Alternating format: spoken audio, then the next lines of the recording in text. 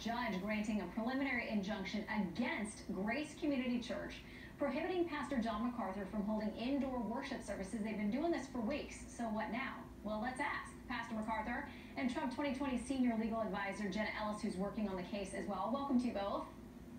Thanks so much, Shannon. Thank you. All right, absent an intervention before Sunday, Pastor, what is your plan? We're going to have church on Sunday. There is absolutely no reason not to have church as far as safety goes. A statistic, 1/100th of 1% of Californians have COVID. That's the number. And yet no one in the entire state of California is allowed to go inside a church. Doesn't make sense. Of course, we're under the authority of the Lord Jesus Christ, and he says have church, and we're going to have it.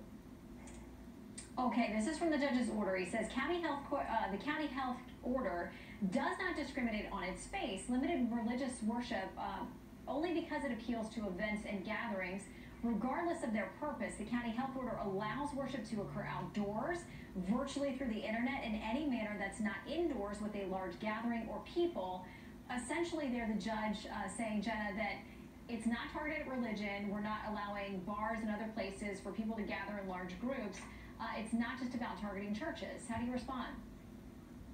Well, it certainly is targeting churches because we don't see these types of restrictions and enforcement against large protests and other political statements that the county has actually lauded on their own Twitter and encouraged participation. And it's certainly also discriminatory enforcement here. And the ruling didn't really even consider a lot of the meritorious constitutional arguments that we claimed. But the bottom line here, Shannon, is that when the government is allowed this type of broad and arbitrary, unlimited, indefinite power, then our rights become mere privileges. And for the judge to characterize this as simply as the county allowing these types of worship services, that's not for the county to decide. That's why our founders put free exercise of religion as a fundamentally constitutionally protected right. So we're going to stand up for Pastor John MacArthur and Grace Community Church because he's absolutely right. He gets to hold church.